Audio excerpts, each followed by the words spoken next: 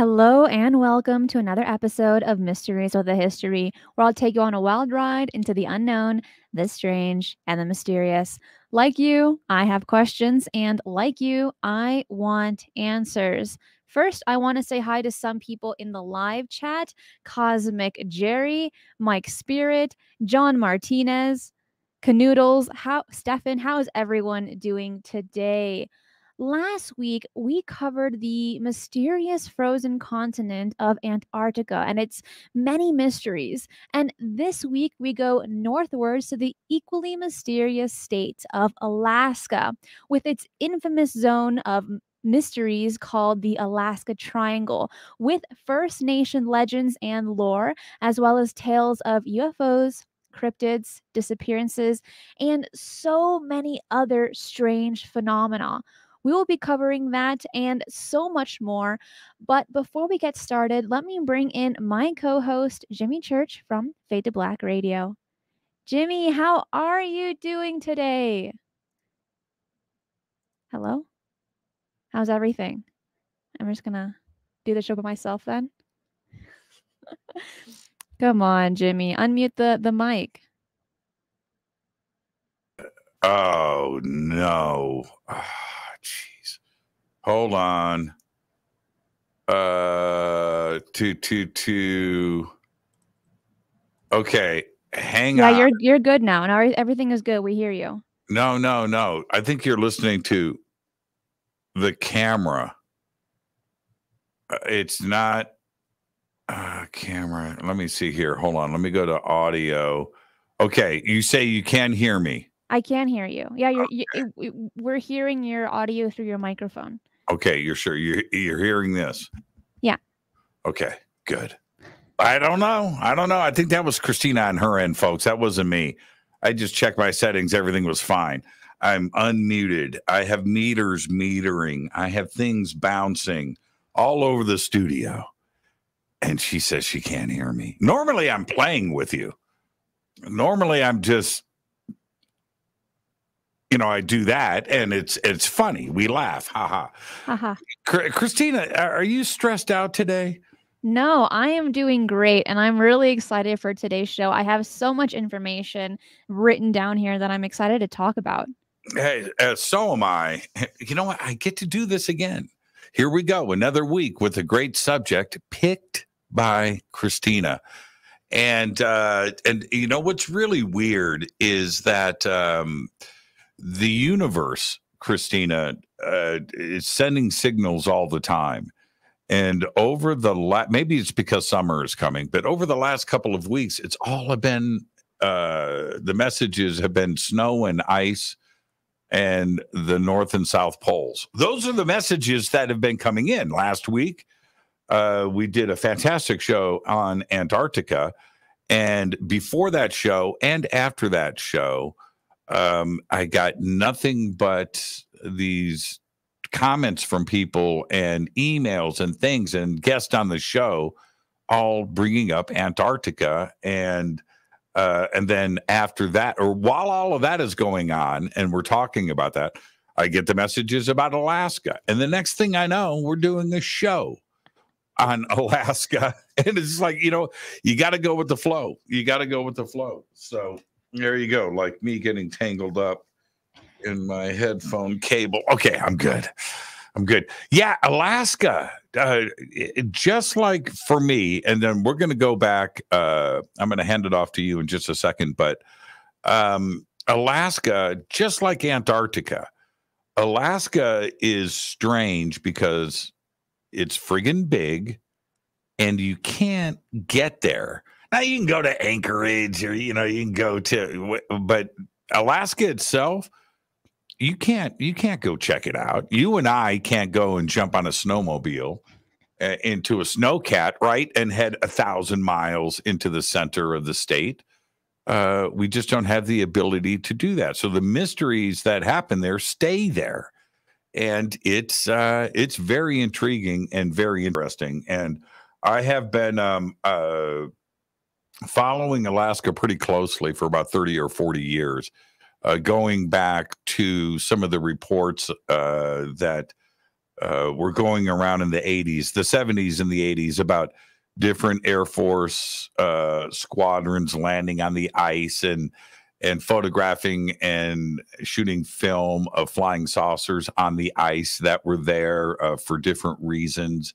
And these reports, Wendell Stevens talked about this extensively, and I've always been intrigued. And the different large events, and we're going to talk about Japan Airlines, but the other large events that have happened that I've discussed on the show, the pyramid up there, a sphinx that is there, the local newscast broadcasting about this, the different bases that were military bases that were all involved in this. It's and then you've got Bigfoot, you've got Yeti, you've got the crypto. It's everything is up there. Do you remember the movie The Fourth Kind? Somebody just posted that in the text. That movie was pretty fantastic. Yeah, it really was, and that caused quite a buzz, in the UFO community, and everybody talking about the film. And the film itself is a lot what we're going to be talking about today. But that is, there's been disappearances and abductions and ET and UFO activity going on up there all the time. The question is why? Well, I would say, just like Antarctica, it's very remote. And if you're going to go and hang out and want to be unseen, that's the place to do it. So now, where did you get your interest in Alaska? I think kind of looking at Antarctica, I know that there were some there's a lot of lore connected to Alaska. I've seen quite a few TV shows on the History Channel that relate to the mysteries of Alaska, such as Alaska Killer Bigfoot, Missing in Alaska, the Alaskan Triangle, I think is another one. And I've seen quite a few of them. And I'm just like, oh my gosh, it's in the United States. We need to cover this, which kind of blows my mind that it's only about 55 miles away from Russia. And that's pretty close. Keith, thank you so much for the super sticker. And people don't realize that how close Alaska is to Russia. So that also kind of caught my attention. But let's jump in straight to the facts. So Alaska is America's 49th state, and it is twice the size of Texas. It hosts 17 of the US's 20 highest peaks, and it also has a lot of volcanoes as well. It has over half the nation's federally designated wilderness and an estimated 100,000 glaciers. People have gone missing in the region at a rate of about 4 people for every 1,000 individuals, which is about twice the national average.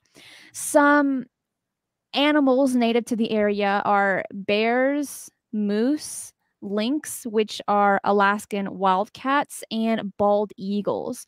So with that out of the way, I think now we can really do a deep dive into kind of all the mysteries that happen in Alaska. And you're right, a lot of it is not inhabited. Again, I mean, it is the largest national it has the largest national forest in the United States, and it holds over half of the nation's federally designated wilderness as well. So just from that alone, you're able to kind of visualize how much of it is just uninhabited. If Russia, because it used to be Russian, right? If Russia had a crystal ball or thought about that, if you think about it, that would be Russia up there right now if they didn't sell it to us and not knowing the future. And and how important Alaska turned out to be, not only strategically but because of its resources, and it's a beautiful state and everything else. And it is a virtual land bridge to the United States and to North America. That could be Russia, but it's not. It's now part of the United States, and it is huge. There's another strategic importance to this too as well, because Alaska, their airports up there are a huge refueling hub. And the reason why it's a refueling hub is because of the commercial air traffic that goes over the top of the earth and then comes back down. They refuel there and continue on to China and Japan and so forth, even Russia. And the cargo that goes through there and the shipping industry and the importance of what Alaska is. And then you have this land bridge that goes down through the Bering Strait. And the last islands there, like you pointed out, are you can see Russia. You can see Russia from there. Underneath there are internet cables and lines that run. And that has been one of the hot spots. Most people don't know about this in the world for spying, spy agencies. So the United States and Russia, they're down there with submarines and deep sea divers cutting into these cables and putting listening devices on it and intercepting messages and diplomatic stuff that is flying on those undersea cables. And that all goes down right there. And we have the ability to do it because we're right there on the border of Russia. And most people don't. Not only do they not know that this goes on, and it goes on every day. It's a game of cat and mouse between the United States and Russia, but how close the United States really is to the Russian border. It's fascinating. It is, and it's something that I never really considered until after finding that information. I didn't realize how close it is. Mark, thank you so much. It says, Christina, I like the clip of Jeremy Corbell you showed a few days ago. You are incredibly talented and well spoken. Thank you. I hope you will be even more famous as Mr. Corbell and Mr. Knapp on the UFO topic. Well, we will see. And Xavier says, how do you say it, Jimmy? Tasaka. And, you know, look, you're going to have to fight the ego of Corbell and Knapp you know, they're going to fight for UFO supremacy to their last breath. But you are better. That's all that matters. That's all that matters. You're really good at what you do. By the way, everybody, I'm wearing my Warren Central High School t-shirt today. Nice. And, you know, I'm looking at it right now, and that's what that is, Warren Central. And that's what's going on. I'm in a great mood. Okay. Now. Well, Gregory says, sorry for being late. And what have I missed already? LOL. Well, first of all, thank you. We haven't missed anything. We're just about to really dive in and get started. So far, we have covered the facts of Alaska. No. Stop right there. That's not what you say, Christina. Okay, here's Broadcasting 101. Okay, I'm ready. You missed all of the good stuff, and we can't go back and repeat it. You need to go and watch no, the best stuff already happened. We're in cruise control. That's what you do. Okay, I made a mental note. And I'll do that again. Make them pay the price for being late. Okay. All right, where do you want to start? Well, I think let's start with probably one of the most famous attractions to Alaska, and that is the Alaskan Triangle. Now, this was first named in 1972, which honestly is not that long ago, 50 years ago. And the area began attracting public attention in October of 1972 when a small private plane carrying U.S. House Majority Leader Hale Boggs, Alaska Congressman Nick Begich, an aide Russell Brown, and his bush pilot Don Johns seemingly vanished into thin air while flying from Anchorage to Juneau. No evidence of the plane was ever found, and the men were declared dead after a 39-day investigation. At the time, conspiracy theorists claimed the disappearance was orchestrated or covered up by then FBI Director J. Edgar Hoover in response to intense political struggles he had with Boggs. To this day, no traces of the plane or men have ever been found. afterward, more planes went down, hikers went missing, and Alaskan residents and tourists seemed to vanish into thin air. In fact, since 1988, more than 16,000 people have disappeared in the Alaska Triangle alone. On average, about 500 to 2,000 people go missing a year just there. So Insane. it That's is. insane. That's insane. If that and I've spoken about this before, if that same number was going down in Los Angeles, in Kansas City, in Dallas, New York, Miami, Chicago, Scottsdale, Arizona, if that number was going down, it would be not only an outrage, but you would have the entire state, all law enforcement, everything involved in this, and politicians and everything else. That is a crazy number. I mean, that's, if you think about it, you're walking around a shopping mall, with 5,000 people in it, right? So you're saying that 15 of these people are going to disappear, just poof, right? That you're walking back. That's a crazy, huge number.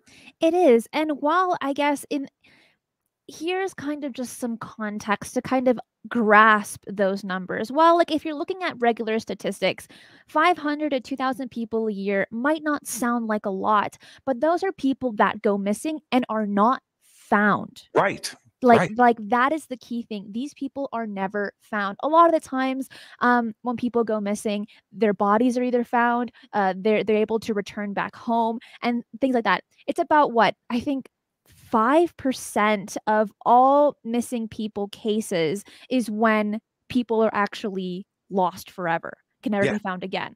Yeah. So when you put it like that, those numbers seem a lot more significant than just saying 500 to 2,000 people go missing a year. Oh, okay.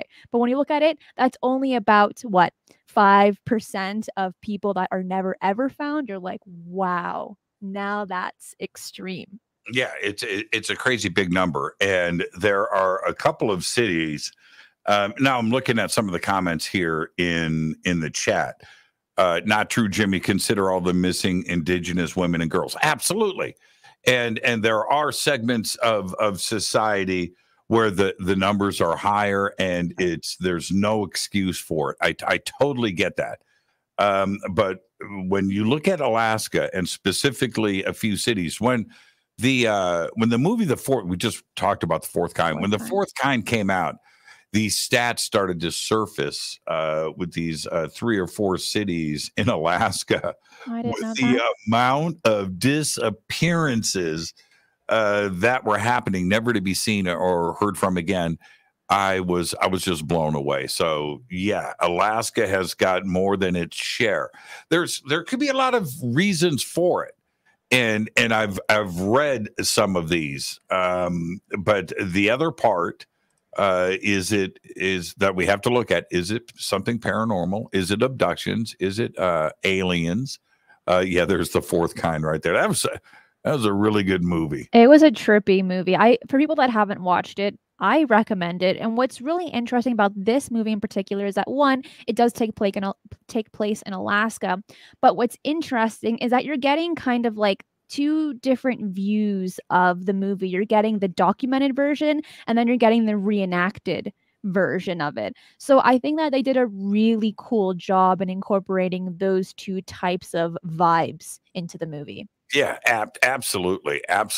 And the Alaska Triangle, which this movie would be the southern part of where this takes place, and the southern coast of Alaska. The Alaskan Triangle isn't small. It takes up a big chunk of the country, and when you are country, yeah, I guess we could say that, big chunk of the state, and but it's a huge area, and when you start to, thank you. And so it goes from Anchorage to Juneau all the way up to Barrow, up to the top. That is a lot of land, and that is a huge area to cover. And when you start to, put push pins into this map, to the different significant occurrences and events. It's insane, and they do fall in within the boundaries of the Alaska Triangle. Now, the other part that I was mentioning earlier, I can specifically talk about Japan Airlines. Japan Airlines, just scroll down just a little bit. So, no, bring the map back. Bring the map back. Bring the map back. The Alaskan Triangle. Okay, and bring it up. Yeah, that's enough. That's perfect. So everybody, look where Anchorage is. Okay, and there's a huge airport there, and it is a hub for just about every major airline and courier service freight in the world. And they all pass through there. Now, Japan Airlines was coming from the Northeast at an angle down and had to fly through the Alaskan Triangle and land at Anchorage, refuel, and then take off and continue, which is what everybody does.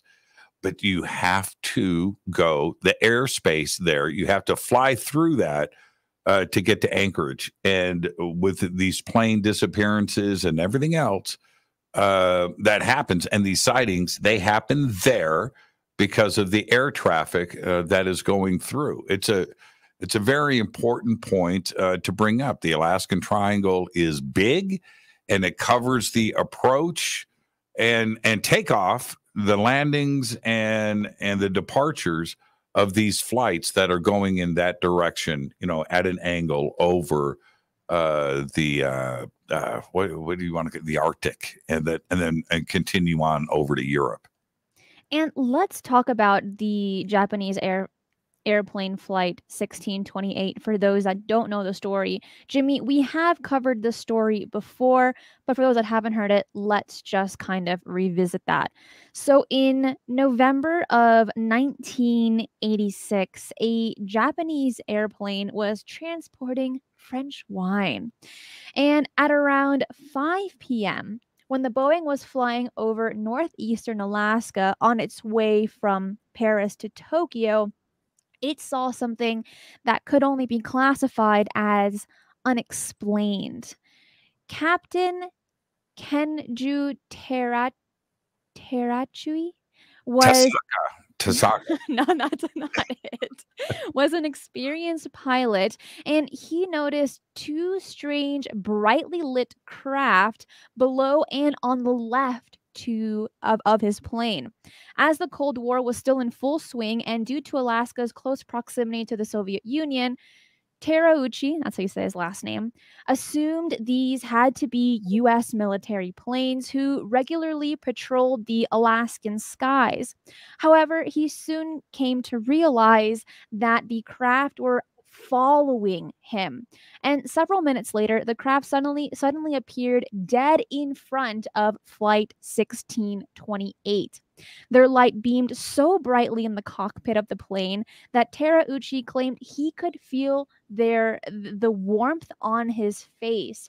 And communications from the plane to the control tower on the ground were also affected periodically, becoming scrambled with interference. And despite the object lying steadily in front of the plane, radar operators could not see anything in their systems, which is kind of a recurring theme in UFO sightings, especially when it comes to pilots.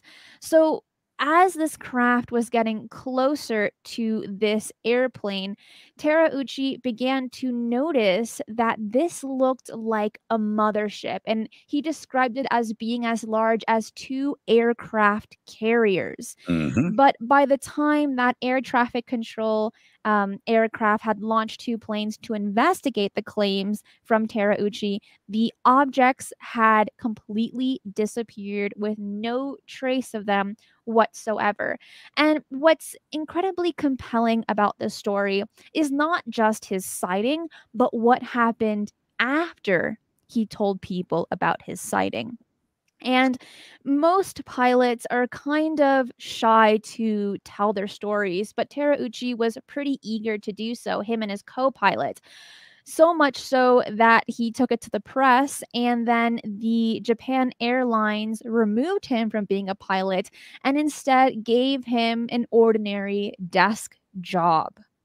So, Jimmy, again, we've covered this story before, but why do you think that is? Why do you think his title was stripped from him from being a pilot to just getting a desk job after telling his experience? Well, because he told the truth.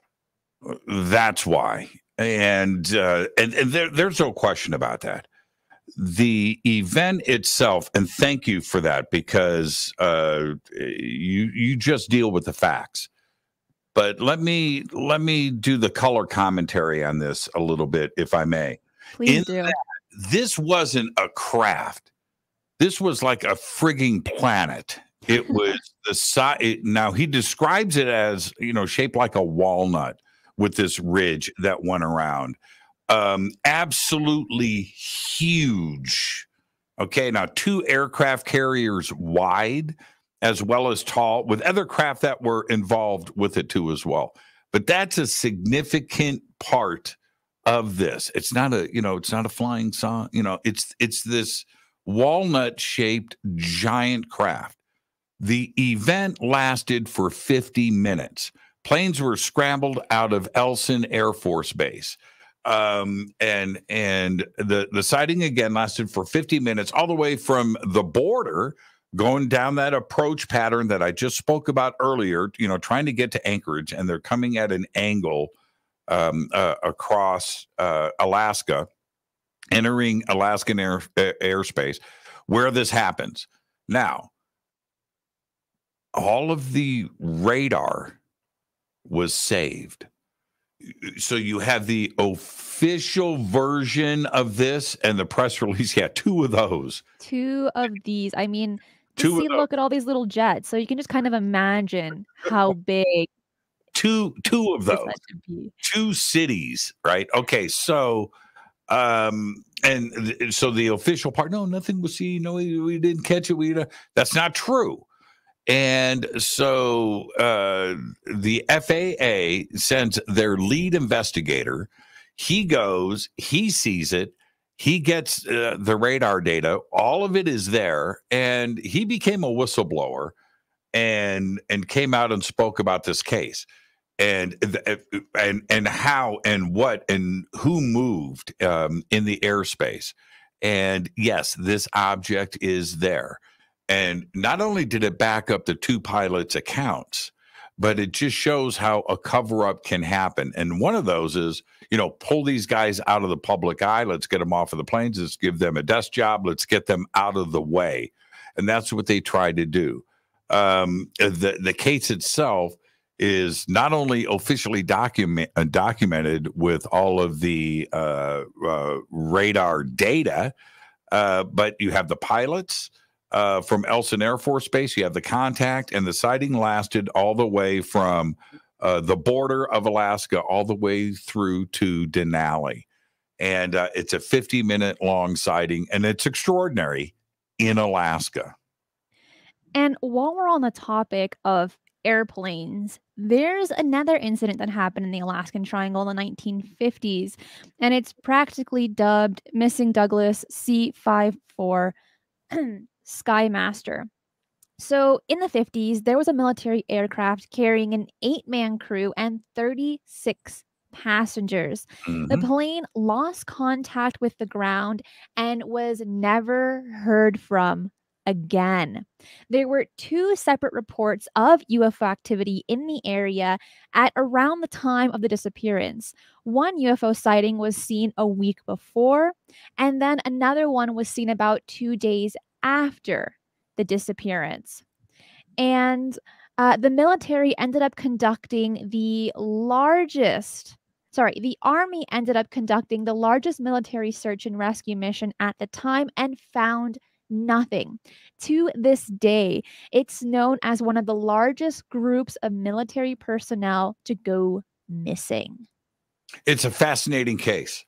And it kind of, and if you think about it, like what happened in Fort Lauderdale in 1940, 48, Close Encounters of the Third Kind, right? Okay, so when you think about it, it's very similar to that. Yeah, okay, there you go. This one's part of the Japanese kind of what people think this mothership might have looked like in comparison to their Boeing Yeah, airplane. that's for those that are just now tuning in. That's the cool stuff we just talked about that you missed. And Cristina just wants to make sure that everybody gets the same information. Think about that. I mean, look at that illustration, and it's just fascinating. I've seen this so many times, and it's great. Okay, so back to the Sky Master. It disappeared. Is it a case of, I'm just going to say it, people will think it, but I'll just say it. Is this an abduction? Was everything just taken, and is it somewhere else? Will it be returned later in Close Encounters of the Third Kind Part 2 coming out next year? And the search and rescue, they two of these happened. We're talking about Alaska right now, but two of these happened nearly at the same time, almost in the same area. The other one was in Seattle, Washington. Same thing, 1954. Sky Master flying in the mountain area in the snow outside of Seattle, disappears. And now you would think, so same thing, search and rescue. They're going to say this is the largest search and rescue that the Army has ever done, and they had the National Guard involved. Never found the plane in Seattle, right? And it's the same thing with, this is Alaska. This isn't, Africa. This isn't someplace that's outside of the United States. We're talking about Alaska. And we could never find the plane or the crew or any signs of anything. Same thing happened in Seattle right at about the same time, also with UFO sightings happening that week in Seattle. So, yeah, there you go. This is crazy. And here's how the Sky Master looks. You said, what if it was an alien abduction? And I'm thinking, what if they entered a portal? I mean, many people believe that the Alaskan Triangle is just like a ginormous vortex because by many, it's believed that it sits on a ley line. So could it be that area, that triangle, kind of like the Bermuda Triangle, it's just kind of a very thin veil that things can enter and exit from that don't originate from here. It's a possibility because, again, not even the airplane was found. Cristina, so yes, you and I, we got a private plane. We're up investigating. We're cruising around Alaska, right? We got our bush pilot. You're sitting in the front, I'm in the back, and we're cruising around. And then suddenly in front of us, a door opens, right? And we're looking at it. It's a vortex. And do we tell the pilot to go straight? Heck yeah. Tell the pilot to go straight. Do we fly through it?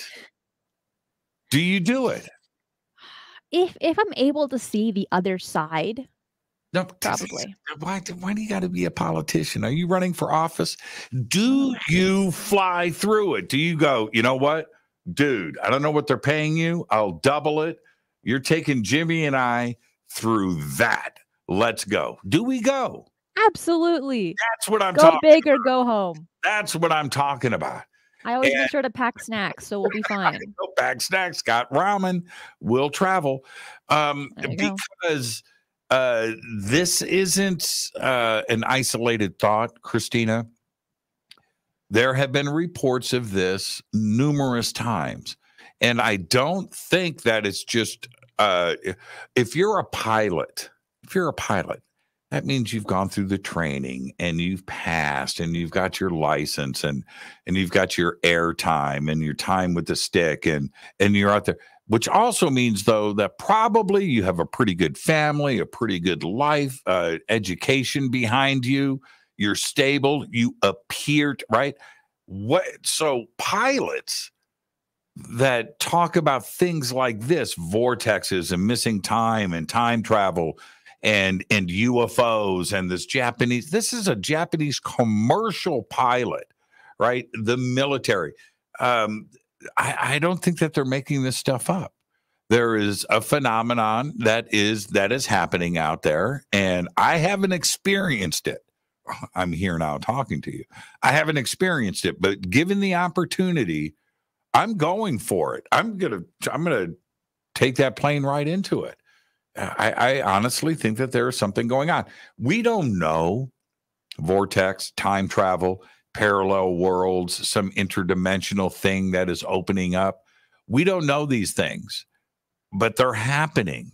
And that's the fascinating part for me. You can't have military planes just disappear in Alaska may be remote in parts, but the plane took off. It took off from an air base with military professionals on it. It just doesn't disappear, and they do it. It's a fascinating subject. It is. There's something going on. Absolutely. Daniel, thank you so much. It says, love the content, Cristina, and then a thumbs up. Thank you. So now let's kind of shift gears from UFO sightings to Bigfoot.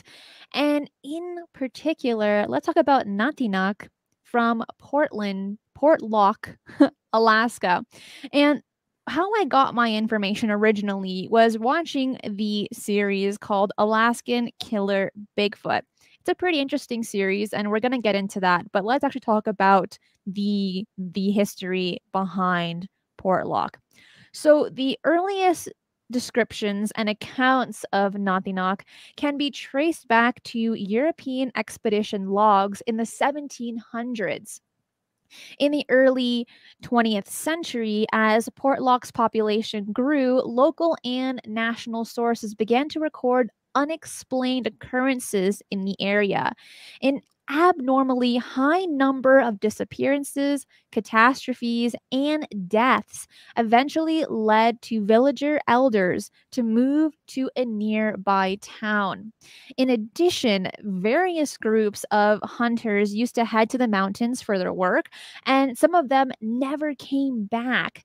But these accidents were not uncommon, and nothing was proven until 1931. In that year, a local wood chopper, totally alone in the forest, was found. The man had been killed by a single ferocious blow, far more devastating than could have been inflicted by a single human being. This incident was scary enough to traumatize the entire village.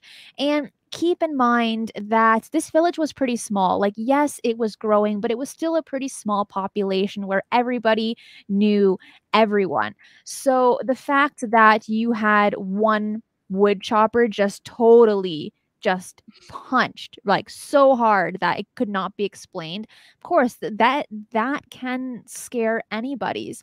And bodies were found mangled and torn up in a nearby lake, and bodies showed signs of being pulled apart by force. And some of these bodies that were found were armed hunters, so they are knowledgeable on how to interact with wildlife. But there is very little, if any, evidence of normal wildlife, let's say bears, to completely rip up human bodies, right? Without eating them or things like that. And so overnight, everyone left Portlock, and it became a ghost town. Yes. And Cristina won't let me interrupt her anymore. She'll talk over me.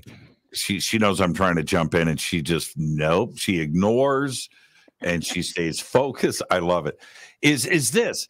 Let's not. The one thing about this case those loggers, those the timber industry, those are tough people.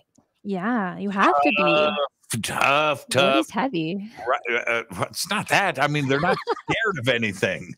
They're not scared of anything. They're dealing. I mean, these are tough people, and for them to be terrorized. Right now, there were reports they couldn't sleep at night. They were losing sleep. They knew that on the fringes of this forest, people are dying. They're getting murdered. We've got some, this ape creature knocking us off one by one, and it got to the point where, and this was a cool little town making money in the logging industry. Everybody split, and it's still abandoned today. I've heard so many attempts at debunking this, and there were different, there was a serial killer amongst them, and these different ideas that were laid out there. It doesn't matter. Those that industry is not shaken. They're dealing with wolves and bears and things that are trying to eat you every single day. They just deal with that, right? They freaked out. They were getting taken off one by one. And talk about don't go in the woods. I'm not. I'm not going in the woods. No. You won't find me there at night. But, you mentioned that there were rumors that it was a serial killer. And just by thinking about murders, like finding bodies, coming into shore, sure, that's understandable. But there were a lot of things happening in this village that simply did not make sense. People could hear roars, howls, wood knocking, which is pretty prevalent with Bigfoot. Then they have these shadow-like creatures, because it's dark, they can't tell, coming close to the homes and towns and throwing boulders and rocks at incredible distances. Yes. And what's even more interesting about Portlock in particular was that even to this day, which is again shown in the TV show, if you enter the forest, you can see trees pulled out from the ground and turned upside down. And these are like big trees. Done. Can you imagine? You just had a long day. You're logging, you're chopping things down, you're cut, you're bruised, you're hurt, you're sore, you're tired, and you get to the warmth of your cabin and you're eating dinner, and then you got to deal with thump, and everybody's looking, I'm not going to go check, and they're listening to this all night long. And you've got to get up and see who didn't make it through the night. And they just got tired of it. And everybody left town. It's a true story. I don't know what was behind all of the killings. But if you're going to freak out a logging town to the point where everybody just packs up and leaves, they were scared. Something was going on. It's a fascinating case. It became a ghost town in 1949 officially. They were like, we can't handle this kind of terror anymore. It's us or them kind of mentality. Either we try killing this thing or we're leaving. And apparently the natives ended up calling this creature Natinak, which is similar to a Bigfoot, but a little bit smaller, about 8 feet tall instead of like a typical 10 feet tall.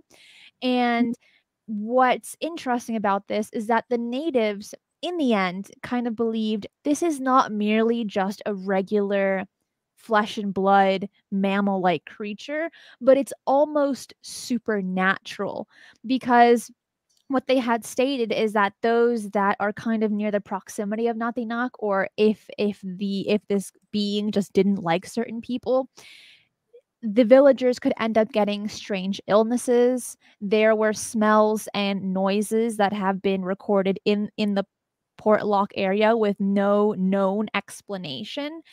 And it was kind of that after those pieces of evidence that the natives said, I don't think we're dealing with anything typical. It has to be something more supernatural.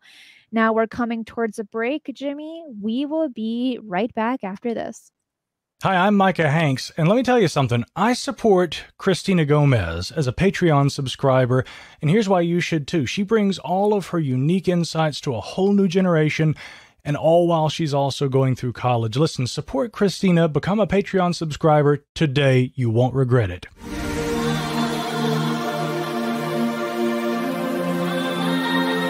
Hey there, it's Cristina. Did you know you can get access to an exclusive extra segment of additional questions and answers with all of my guests, as well as behind-the-scene videos and photos?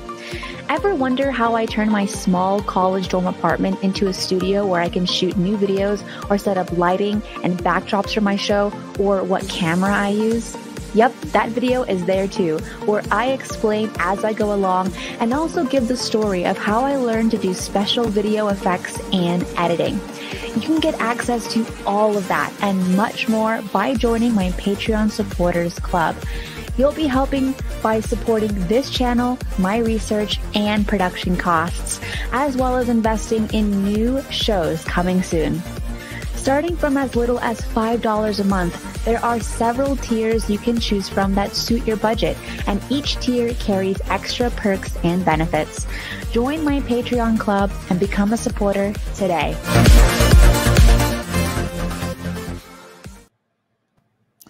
Welcome back. With me today is Jimmy Church from Fade to Black Radio, and today we're talking about the mysteries of Alaska. We were recently just talking about Nantinaq from Port Lock, Alaska, but there are some other Bigfoot sightings that have happened in and around the vicinity as well. Jimmy, before I continue, do you have any particular stories of Bigfoot that you want to cover that happened in Alaska? In Alaska, not specifically. I don't. But let's go back to Nantinaq for a second. Absolutely. Just like that portal, right? I've got tickets. I got a boat. Cristina, you and I can go, right? And pull up and go check out Port Lock and like set up camp. Do you go? Absolutely. Yeah, that's. But in the summer, I don't really like Right. dealing with the cold and humidity next to the lake. I'm gonna pass on that. But if it's like warm and nice and temperate, 100%. It's a pretty fascinating ghost town. It's unreal. I would dig it. I really would. Now, you know how to fish, Jimmy? Just in case. Yeah, I can fake my way through it. Yeah. I can because open I up don't. a can of tuna like nobody's business, though. I can tell you that. I can murder a plate of sushi. I can do that too as well. But I would love to go and just check it out and see what is going on. I know that there's been some investigations that have happened up there, and pretty fascinating things. But it's real. It exists, and it's a place that you can go to. I would love to go check it out. I wanted to. Can I pick the next one? Go for it. Harp. Okay. Harp. We got to go harp. And I'll let you get into the facts of the case here in just a second. Sounds good. When I first started Fade to Black, over the years I see this ebb and flow of subjects, and I get the emails and people commenting and things. But when I first started Fade to Black, harp was like a big deal in our community, and a lot of questions that were there. And visually, it's pretty trippy, the entire setup. The stories behind it, you have the official government version of what harp was, which is scary. Even if you buy the government side of it, it's like, what are you doing? And then there's everything else, the conspiracy side of harp. Just a fascinating subject that everybody is still interested in. What was harp, Cristina? I'm about to pull up a picture first, so let me do that so people can kind of get an idea of what it looks like, and then I'm going to read you actually exactly what it says from the Black Vault. So here is the picture, well, a picture of potentially what harp looks like. You kind of have all of these stands.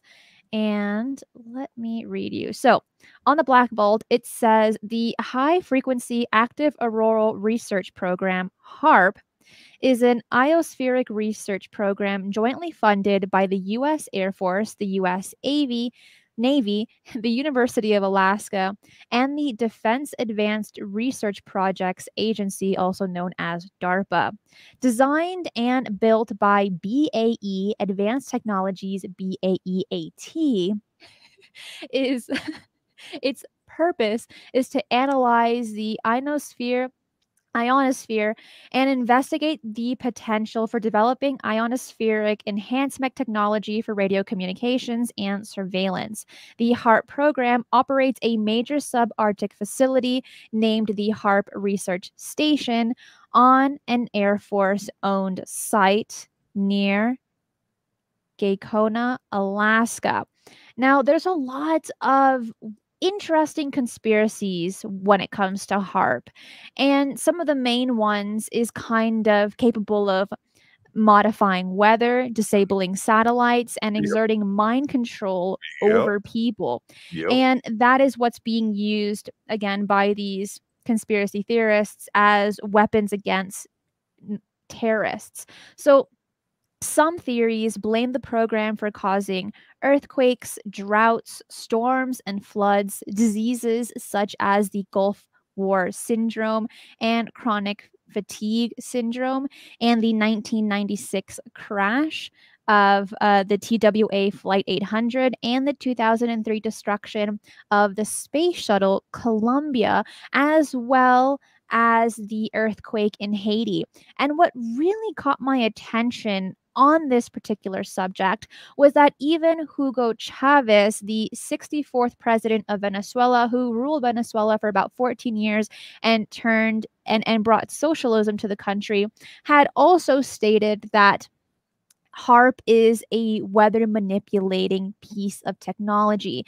And he comments, and it's later recorded by the Spanish newspaper ABC back in 2010. And he goes ahead and he states that the United States Navy induced the Haiti earthquake using a weather weapon, accusing the United States of playing God. And he then goes and says the U.S. Navy launched a weapon capable of inducing a powerful earthquake off the shore of Haiti. This time it was only a drill, and the final target is destroying and taking over Iran. So, these are all conspiracies. And by the way, but they have been doing the rounds for a long time, this topic of HARP, and even the fact that Hugo Chavez had touched on this as well until his death in 2013. It makes you question how is he able to get this information, or how is he able to come up with this conclusion if none of this information is really publicly available? The conspiracy starts with every corporation and branch of the military, an agency that is involved with HARP.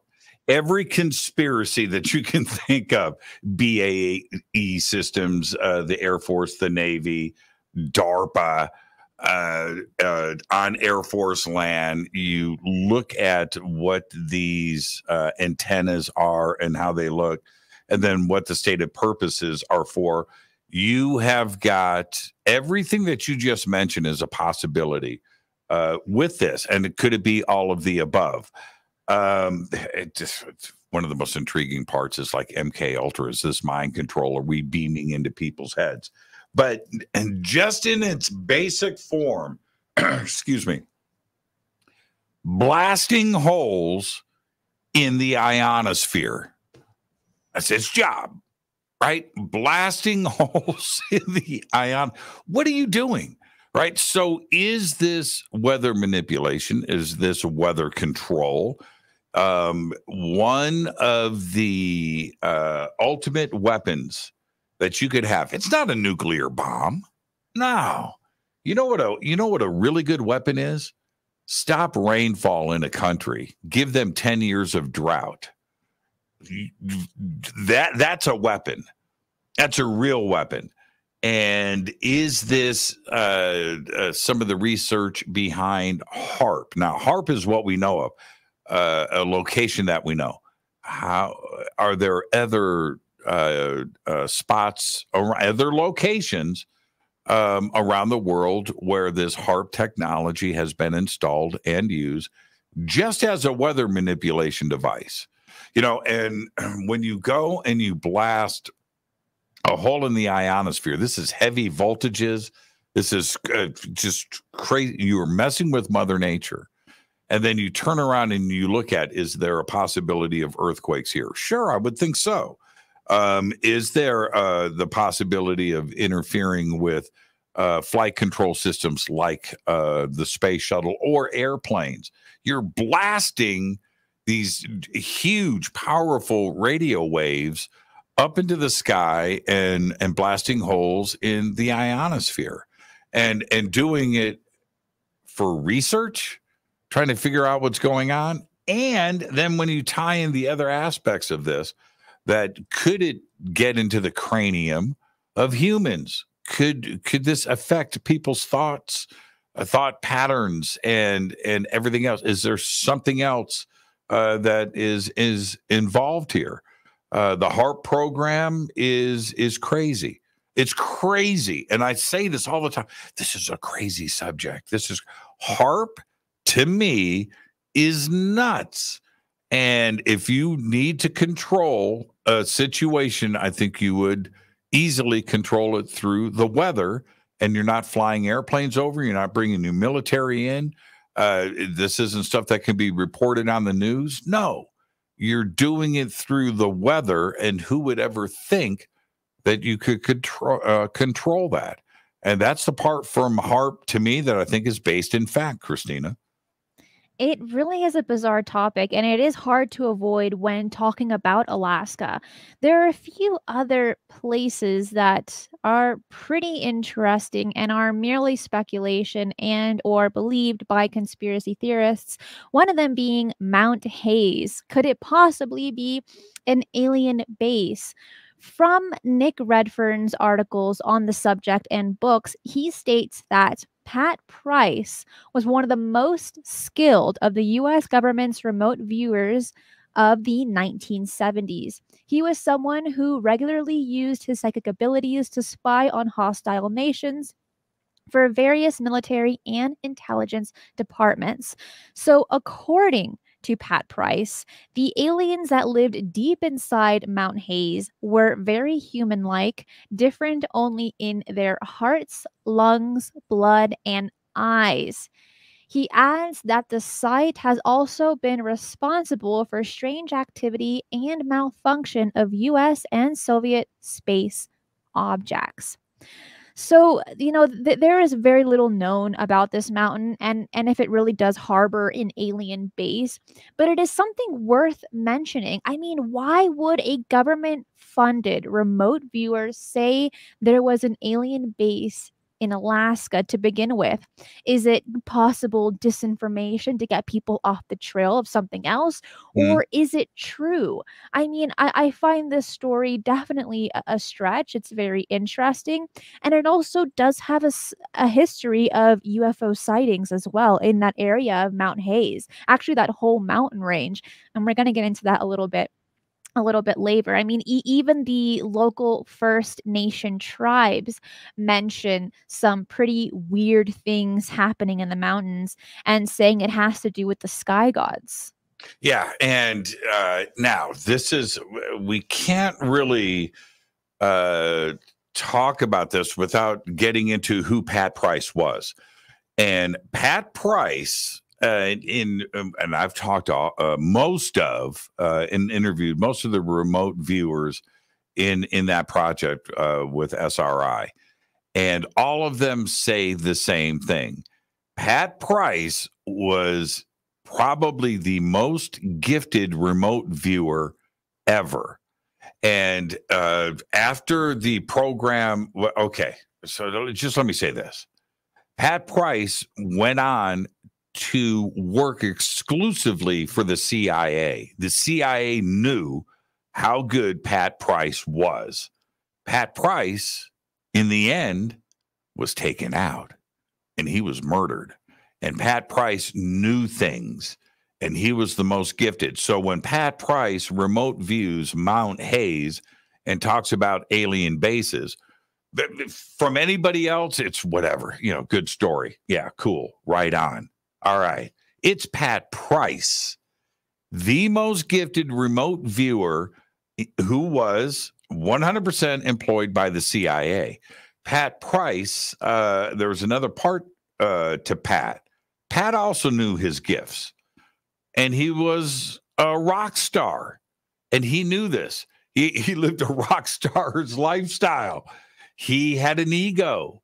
He talked about the things that he was doing, and he let too much out to the point where he was absolutely removed. He was silenced, and he was taken out. Pat Price was incredible. He was the rock star of remote viewers. That's why this case with Mount Hayes and the remote viewing there, this isn't just somebody that claims to be a remote viewer with an alien story of an alien underground base. That's not what this is. This is Pat Price specifically talking about Mount Hayes. And yes, we do need to take note of it. Pat Price was incredible. He definitely was. He, like you said, he was very incredible. He was very incredibly gifted. Bob, thank you so much for the super sticker. And John aside, isn't there a pyramid in Alaska? And we are going to cover that right now. Yeah. So in that same mountain range where Mount Hayes is, there's another mountain called Mount McKinley, and it was renamed to Denali in 2015, which I was like, why would you rename a mountain after so many decades of having one name? What was the reason? I couldn't find that, but that was like, I really questioned that. I know. I think we all did. Yeah. It'll always be Mount McKinley. Oh, without a doubt. All of us. But yeah, it's now called, is it Mount Denali or is it just called Denali? I think it's just called Denali. Right. Yeah. So in 1992, Channel 13 Anchorage reported a news story regarding an apparent discovery of a huge pyramid buried underground about 50 miles from Mount McKinley. The story stated that 3 scientists, in anticipation of a nuclear test by the Chinese government, had set up seismic recording equipment around the area. By pure accident, they discovered evidence for the massive structure below them.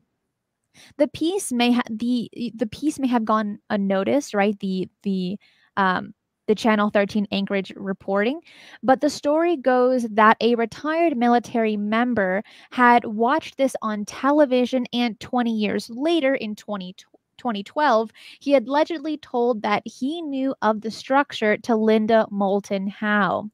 Another witness by the name of Bruce L. Pearson from New Jersey stated that a pilot had informed his father that the pyramid was not man-made and that it was indeed a power generator that was thousands of years old.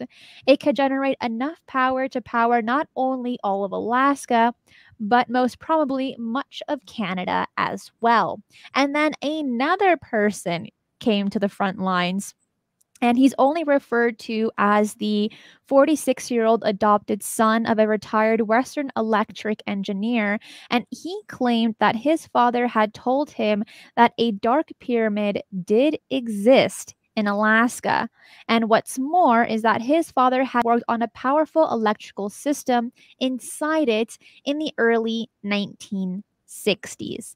And again, Mount Hayes, where we just talked about a little while ago, and Mount McKinley are on the exact same mountain range. And I'm like, that opened my mind thinking, what is going on inside that entire mountain range? And I'm going to share that picture with you right now.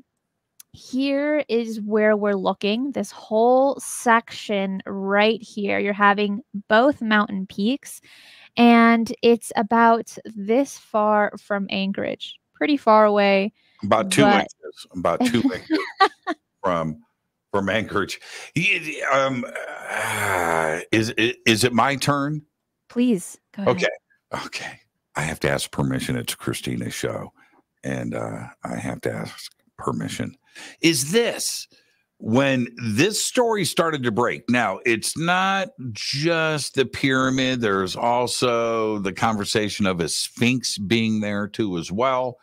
And you touched upon the newscast. So the story behind it's pretty complex and it's pretty rich. But here's the deal. Serviceman taking a break, right? He's in, I think he said like he was in the lunchroom and he's watching the news. And the news is about that. And he goes and he talks to a couple of other people. And I think some people saw it, some didn't, so, missed the news, that kind of thing. But it was like mental note to self. And it was something that was never forgotten.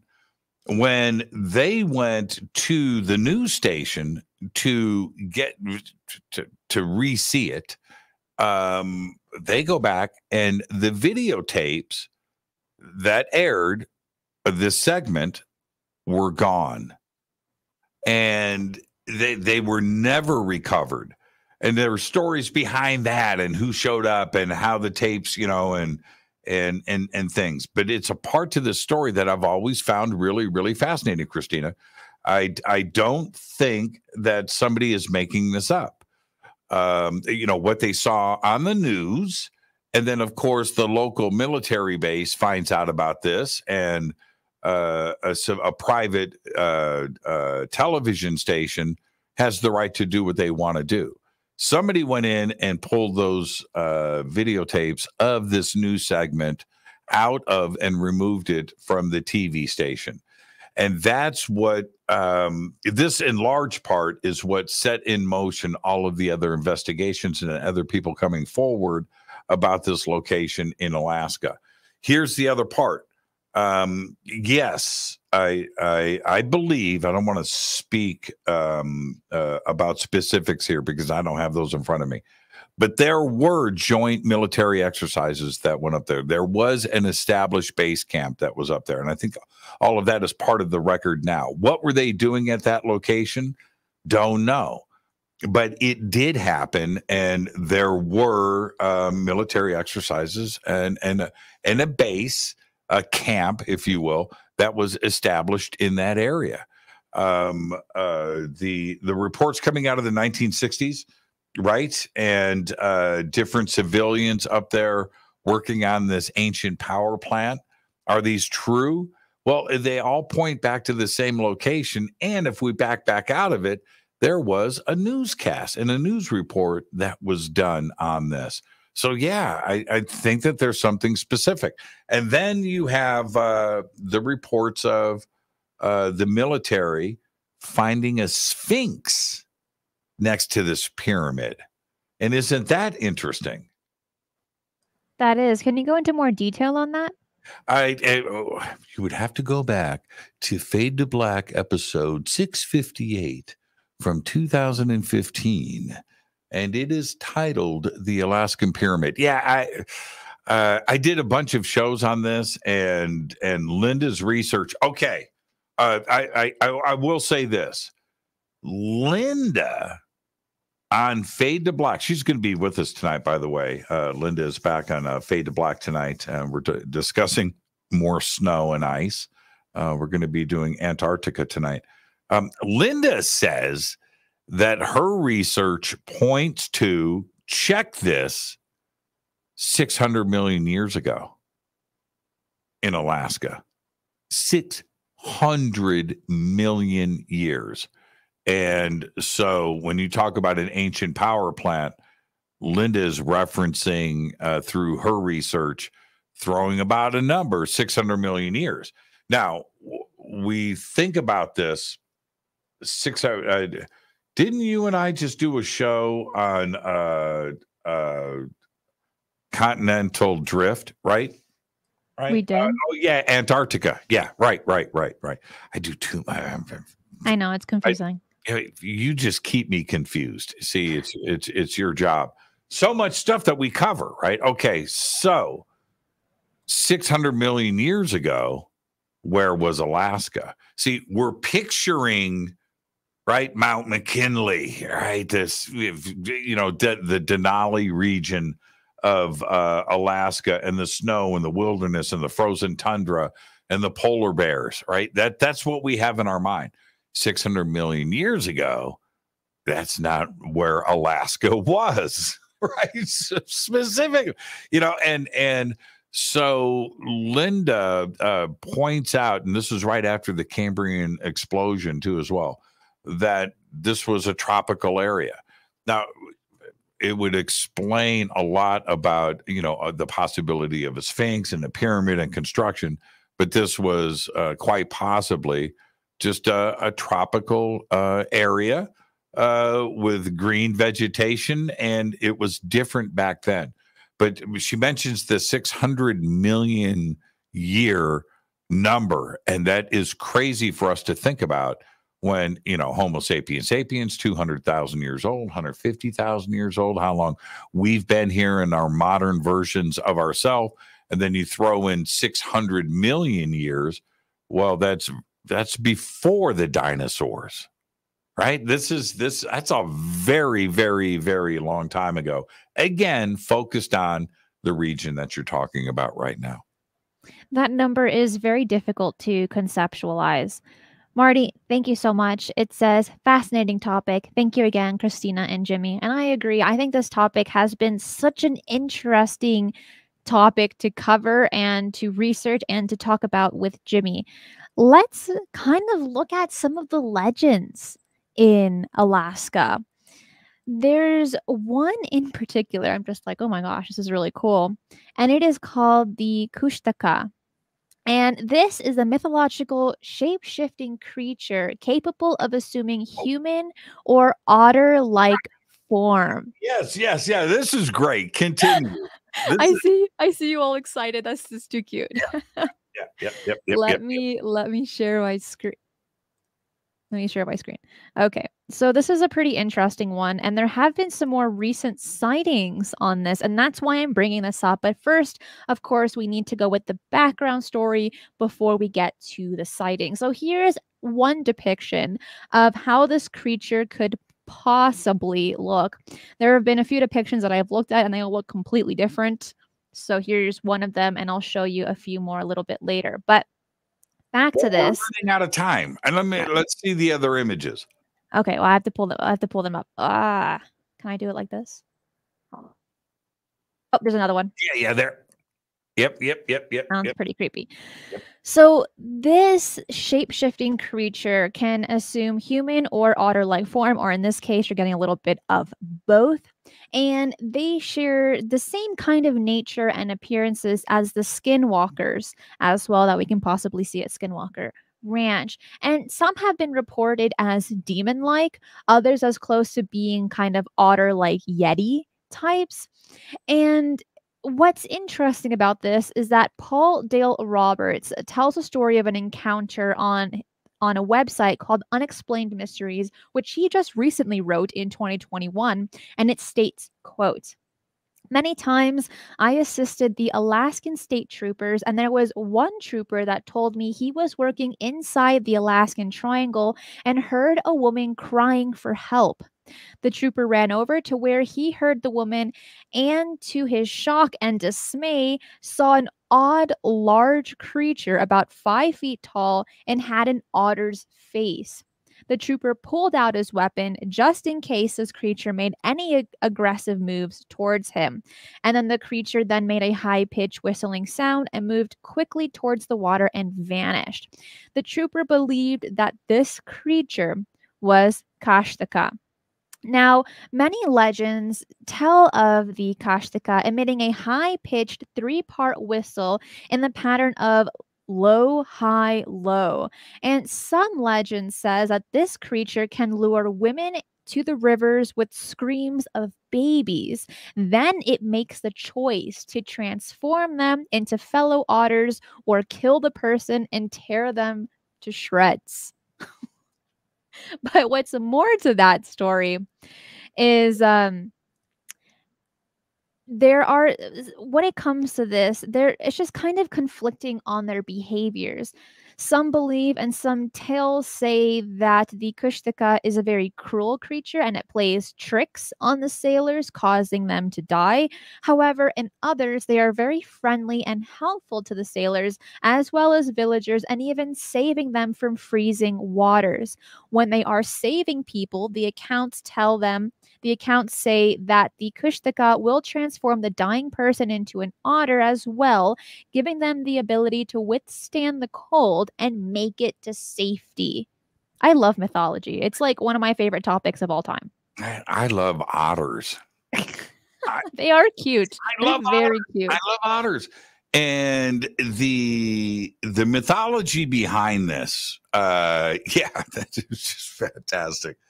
And if you ever get a chance and you go to Monterey Bay, California, that's like the otter capital of the world. They're everywhere, and they have them at this entire thing in the aquarium. But otters are cute and otters are smart. Do you know that otters will take oysters, they float on their back, right? They put the shells on their chest with rocks in each hand and break them open. Pop, pop, pop, pop, pop, pop, and then eat the oysters, right? Totally cute. And then but when you're looking at the otters and you know about this, it's crazy. I just look at otters. They're not as cute, as you think that they are. But they are pretty cute. They're pretty cute. Otters are the ultimate. They are the ultimate cutest animal next to pandas. Yeah, pandas are adorable. Straight up. They hold hands when they sleep. Did you know that? Yeah, so that they don't drift away from their families. Yeah. They hold hands when they sleep, as in between abducting your babies. Yeah, that part makes them a little bit less cute, but it's really hard not to want to cuddle them. There is another myth that's a part of the Alaskan lore, and that's about mermaids. And it's a human-like creature. Let me put up the picture. It's a human-like creature that lives in the sea with long hair, green skin, and long fingernails. The myth is that these types of mermaids wear this type of uniform, as you can see right here, and it has a pouch to where it can carry children. So they take babies and children away who disobey their parents, and the story was used to prevent children from wandering off alone. Otherwise, they would be taken and placed underwater forever, right? And what's interesting about these specific types of mermaids, called the Kalupalix, is that they make a very distinctive humming noise. Therefore, they can be heard before they appear, kind of like the sirens, in my opinion. Yes. But what's very different about these types of mermaids is that they're not pretty. I mean, they look definitely terrifying. Look at that face. These are not like the pretty sirens that we get, but we're getting these kinds of more monstrous like creatures. And there have been a few sailors in the Alaskan Triangle area and, along with the Alaskan Gulf that have encountered these mermaid type beings, and they can be recorded back into the 1600s by the name of Henry Hudson, who was an explorer, and he had stated near the Russian waters, which, as we know, Alaska is only about 55 miles from Russia, he himself encountered a type of mermaid. But the way that he explained it was that it was very ugly. It wasn't like the ones that he had seen in drawings, especially at this time in the 1600s. You would see mermaids when looking at maps. That was kind of the drawing. Usually in the corner, you would see a beautiful woman mermaid. That's but right. when he had encountered one himself, he was like, this is nothing like what's drawn that I've ever seen before. And that's kind of one of the first recordings of this type of creature seen around the Alaskan waters into the Russian waters. Yes, mermaids are real, and which completes the mystery. We've never seen Cristina Gomez's feet. Could Yeah, she that's be never a going to mermaid? happen. Yeah. Could she be a mermaid? Could she be a mermaid? I think mermaids are real. Now Mermaids are don't. cool. I'm totally okay with this. I'm totally okay. The mythology, when we look at the history of sailors, this goes back thousands of years. This isn't some new thing. And the sightings of mermaids go up into ship logs right through the modern era. Is there something to it? I'm not here to suggest that there's nothing to it, right? It's too easy to just blow this off. I'm okay with believing in mermaids. If we go back through history, and we're talking about Alaska right now, but if we go through history, there's always something there to protect our children, right? There's some story. There's a crazy lady lives in a cabin in there. Don't go in the woods because she's gonna cook you and put you in a pot, right? Okay, well that keeps, but there's always something to the story, though, right? There is a woman living in a cabin, and she is a witch, and she does live back there. It's the same thing when we're talking about mermaids. There's something else to it. I think Columbus had stuff in his ship logs, and other explorers around the world that spoke about these sirens and these mermaids that were seen. I just think that there's something to it, Cristina. I really do. I just find them so fascinating, especially as a child. We have the movie The Little Mermaid, right, with Ariel, and I'm thinking, oh my gosh, I want to jump into the ocean right now and look for mermaids, Right. and have them become my friend. But that never happened every time I entered the ocean. So I was kind of heartbroken, but now I've come to terms with it. And I'm just like, if it happens, it happens. If it doesn't, totally understand. If I were them, I would not want to interact with humans either. So I Somebody respect just that. put, is Jimmy sober? Look, I'm okay with if we go back throughout history and we look at mermaids or leprechauns or fairies and the little people. It's in every single culture on every continent, everywhere, period. So what is it that it's not imagination? It's not. It's based in reality from somewhere. I just don't know what it is. I always go back to man, I'm not going to take the time to tell everybody my fairy story today, but I've got a fairy story. And after it happened to me, Cristina, don't laugh. Don't No, laugh. I'm excited. I love fairies. I'm not laughing at you. It freaked me out, man, this fairy thing. And so before that, the word fairy, coming out of a man's mouth, it doesn't make any sense. But you know what? I'm comfortable with it now. What I went through was it was an experience, and it was a head scratcher, and I can't explain it. And now, is it fairies? I don't know. But if we talk about leprechauns and the little people and things, and we immediately look at, in a modern sense, aliens, alien grays, green Martian men, or whatever it just may be, there was a way for different cultures, different towns, different groups to deal with a subject that they didn't understand what was going on. So it gets identified as a mermaid. It gets identified as a siren. It gets identified as a leprechaun, right? And if we just take a really serious, sober look at this, thank you, is Jimmy sober, that maybe we now can start to answer the questions what these different cultures were experiencing and talking about for thousands of years. And I'm okay with that. Is it fairies? Is it leprechauns? Or is it ET?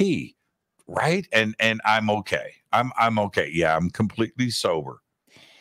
When it comes to these types of lore and legend, these types of beings, fairies, mermaids, they're the same kind of characteristics throughout all cultures.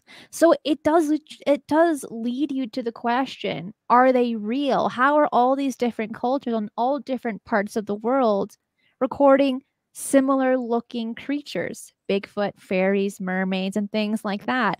So again, I personally love these kinds of stories that I used to listen to as a child, and I like to do in my free time, which I do not have, but if I did, legends and lure and myths is like my favorite thing, but I'm not knowledgeable in it.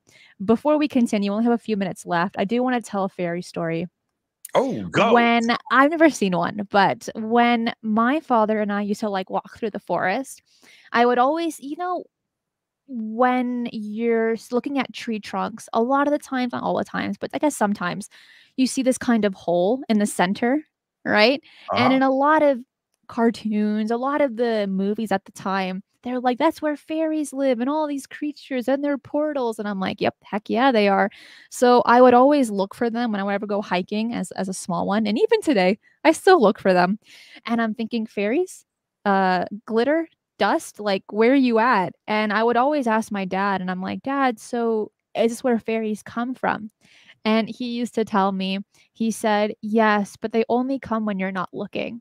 Right, right. And I find that so magical. And even to this day, as an adult, it makes me question, is that true? Could it be? Could it not be?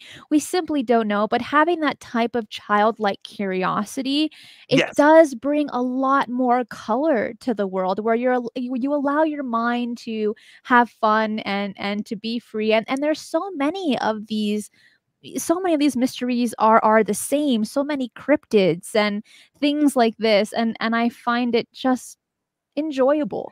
Well, Christina, all right. This isn't my fairy story, but I'm going to relate. I did see this. Okay. This is what happened. I'm sitting in a lawn chair, right? Lady comes up to me, sitting with some friends, and she goes, and in front of me is a tree about 50 yards away, right? This very, very nice tree.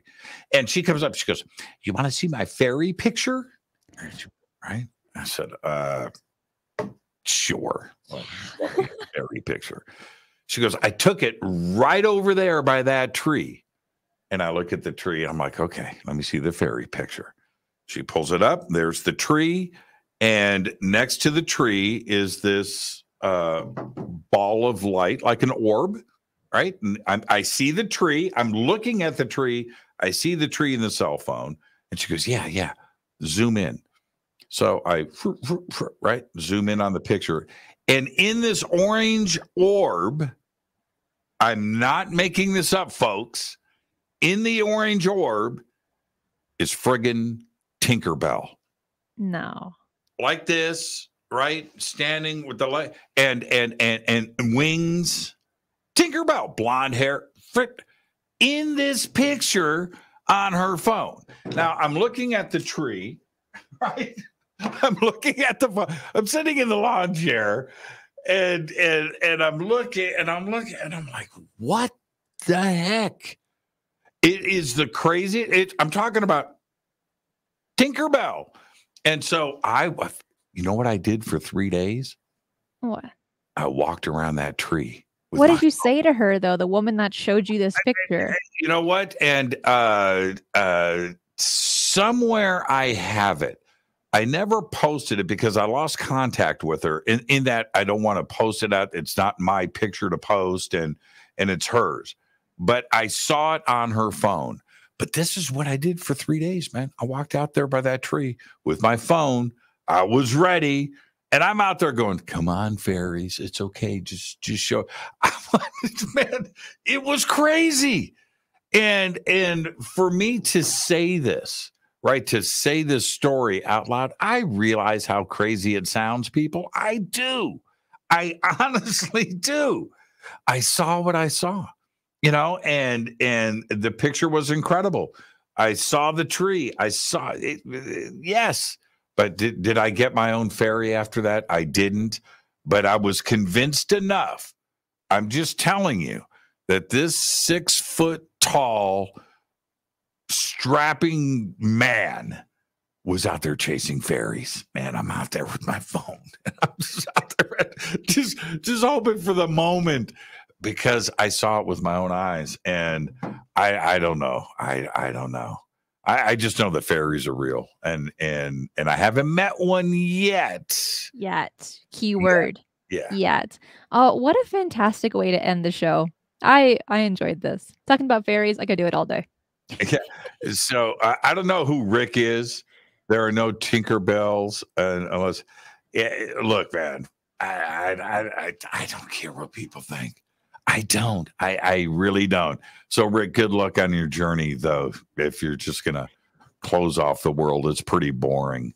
So there you go. Thank you, Cristina. Tonight, I've got to jump everybody. I've got Linda Moulton Howe on the show tonight. Tonight, we're going to be talking about Antarctica and Spartan 1 and Spartan 2. Cristina, you're going to be there. It's going to be another fun night on the show. I'm going to go get ready for that. Cristina, great show tonight. I'll see you next week. I'll see you tonight on the show, but I'll see you next week right here. Absolutely. And good luck today. All right. How did you enjoy the mysteries of Alaska today? We covered a lot and a lot of different subjects when it comes to Alaska. It almost makes me question, how can one state hold so much? Dan, thank you so much for the super sticker. I do want to say that I really enjoyed how the show ended talking about fairies. It's really a hit or miss. Either you believe them or you don't. But regardless, it does awaken this like child joy inside of me just thinking about it. And we can think about the movies Peter Pan and Tinkerbell, just like how Jimmy mentioned. It just those possibilities of magic and fairy dust. It just makes it so much fun. I want to say thank you for all the super chats, all the super stickers, everyone who joined this live stream live. Thank you for all my YouTube members and Patreon supporters. None of this could be possible without you. Be safe and remember, keep your eyes on the skies.